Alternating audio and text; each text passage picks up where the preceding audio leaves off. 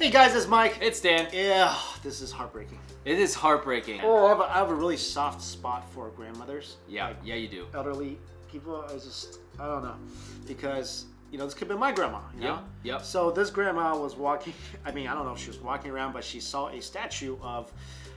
She thought was Guan Yu. Guan Yu is a character from the classic novel Romance of the Three Kingdoms, and he's been idolized as the god of war. Okay. And now in China, he's also like god of riches. Okay. So this grandmother is kneeling in front of what she thought was Guan Yu's statue. Yeah. But instead, it's just a big action figure of a popular Chinese video game.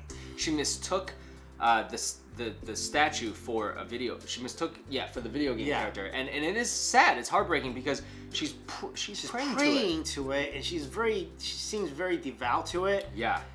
Oh, it's pretty heartbreaking. Right, and it's outside of an internet cafe because that's where they play this game. But she wouldn't know that. I know. She wouldn't know those I'm things. Just saying, it's not her fault. It's not like she's like, oh my god. And of course somebody made the comment that if she is praying to a deity figure, maybe there's somebody who's sick in her life. Maybe she's sick. Maybe whatever. Like something might be wrong, which is sad. They're saying that if her heart is devout, then no matter who she's praying to, it will be heard.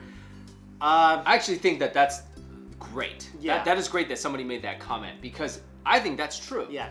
Because in her heart, she is showing respect.